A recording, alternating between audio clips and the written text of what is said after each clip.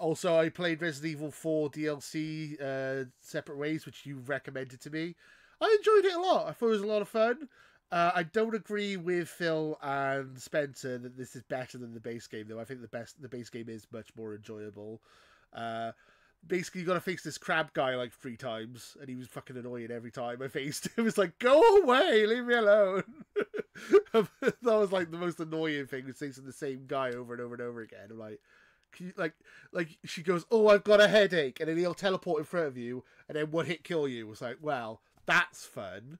I love that. Fucking dickhead. It was challenging. He was annoying. It was challenging. He was just bloody annoying, I thought. But anyway, yeah, I apart from that, obviously Ada Wong's good eye candy. I'll give her that. The game, Capcom know what they're doing. Like, I put a video up on our channel saying I play Resident Evil 4 for the story, and it's just Ada Wong's ass for like 5 seconds. It's like, you can tell Capcom have done that on purpose. It's like, oh, it's a new cutscene, so it's just, we're going to look at Ada's ass for like 10 seconds, then slowly pan up, and then we'll go into the dialogue. It's like, clearly someone's pandering there.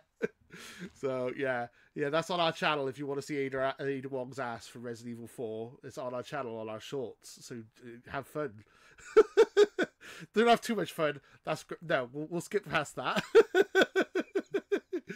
But no, I enjoyed Separate Ways. I thought it was good.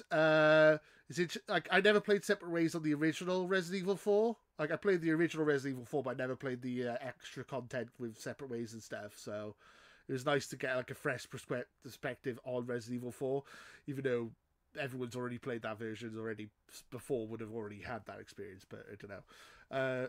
I thought it was good. I enjoyed it. Ada's voice actor still needs work. I don't know what's going on with the voice acting in that. But yeah, I thought it was interesting just to see a different point of view of the same game, just from like a different angle. I thought the best bit was fighting the giant. I think that was quite fun. Very Attack on Titan, which is just like flying around with a zip wire, like slashing him. I thought that was brilliant.